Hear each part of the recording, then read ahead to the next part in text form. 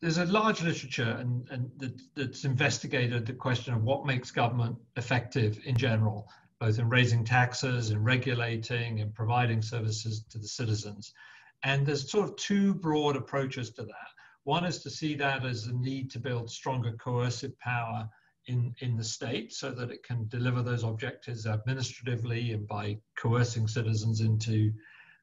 complying. Another is to see it as essentially a problem, a contractual problem, where the state delivers on behalf of the citizens and the citizens comply with obligations. And I think when we look at the COVID crisis, we see elements of both of those. There are some regulatory measures that the state has implemented, but there are other things where the state is going to operate principally by getting citizens to comply with social distancing or wearing face masks.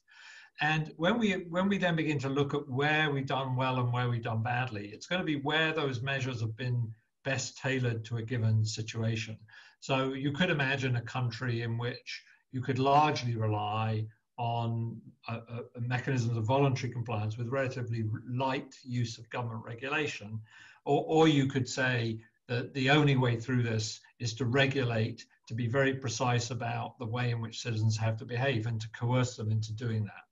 And I think the question is going to be ultimately to what extent